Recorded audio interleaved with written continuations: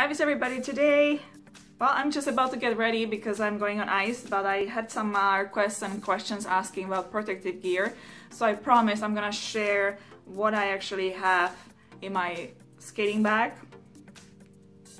and that will be my skates. The first item I have here I want to show you today is the knee pads I am using. They're right here. They are fairly thin, oops, like this.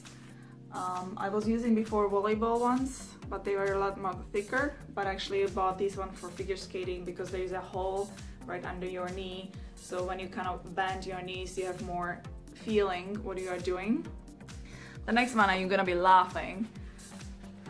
When my daughter is not skating, I steal her elbow pads. Yay. They work for me. I'm kind of small, you know, I'm bony.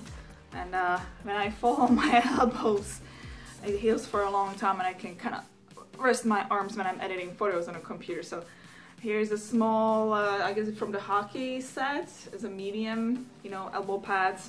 Work for me. Unfortunately, when she's skating, I gotta give it to her, but that's okay because I'm not doing any figure skating. I'm with her on ice. Third item I have, and I really tried it out yesterday when I was shooting the duck or trying to shoot the duck. And I was falling a lot on my butt, and I gotta say it was like falling in a pillow. Are these padded shorts?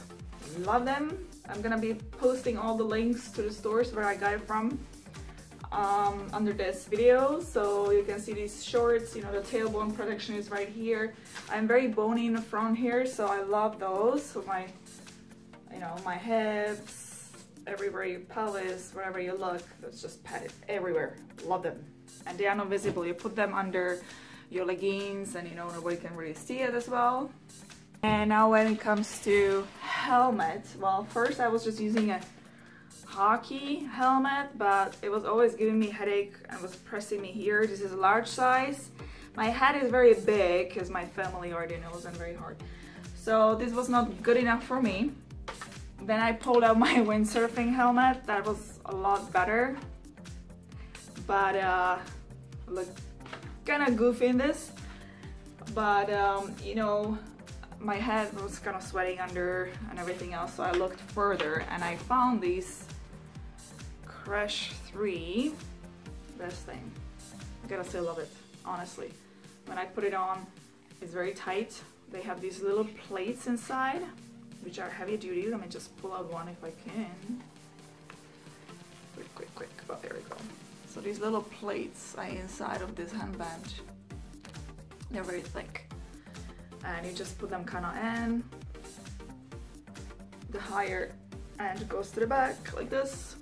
And you know, like, it's good. Well, they say it's not as great as the helmet, but you know, it's better something than nothing. So I'm using this. If I'm gonna be doing some bigger jumps eventually and learning them, I'll probably put for those jumps, you know, real helmet. But right now, I know that I'm not doing anything crazy really, so I just use this as a protection. So I guess the next step would be showing you how I really wear it. So I'm gonna start getting ready for my session, and I'll show you what I really wear and where it works for me. Base layer is very important depending where you skate. Some of the rinks I skated are pretty cold, so I have a thermal long sleeve t-shirts.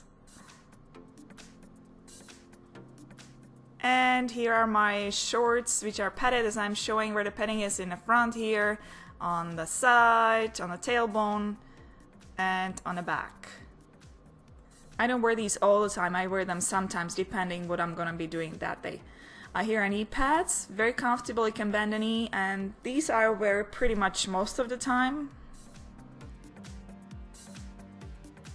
And because it is winter, I just add another layer, and it's another long sleeve t-shirt, sometimes from a thicker material, sometimes just thin like this one.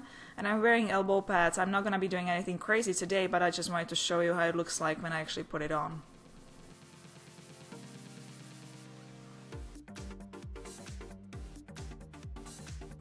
I'm adding leggings here, and as you can see, the shorts are not really that much visible. My favorite jacket, it has fleece inside, so it is really warm.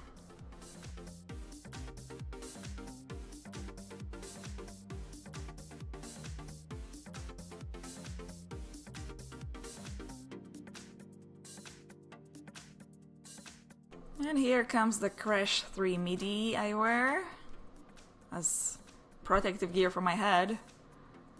And pair of my favorite gloves, very thin.